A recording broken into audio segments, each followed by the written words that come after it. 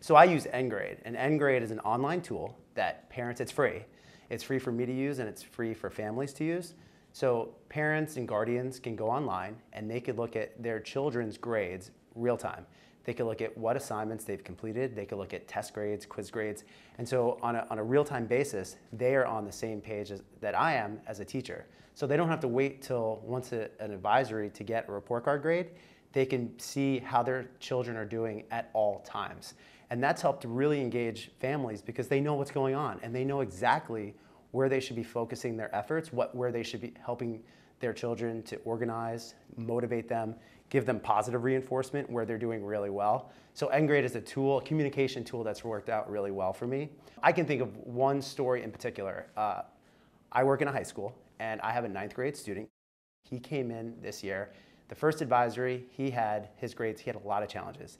He had a 1.5 GPA. Across the second advisory, at the end of the first advisory and the second advisory, I worked really closely with his mother to, one, build a relationship with her, and two, to get her educated on nGrade.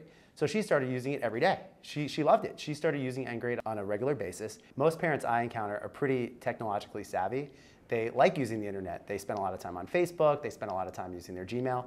nGrade is an online tool. So it's something that they're pretty comfortable naturally using. And the way that I get parents to use it is starting at the beginning of the year, one, at back to school night, which is usually in the first month of school, I show parents how to use it. And then when we have parent-teacher conferences, I literally will sit with a group of parents and teach them how to use nGrade on the computer, real time. I spend time in my classes having students log into nGrade using individual codes that they have. They log on, they get a code for all of their classes, all of their academic classes. And in my school, we have an arts curriculum as well. So they could have up to 10 codes and they have all of their classes that they could look at in nGrade.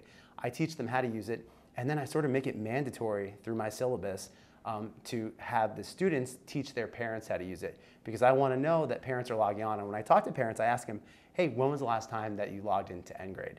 So parents could either have their own separate, unique login address, or they could use the same one as their students. But I'm really big on educating parents and the children how to use it at the beginning of the year.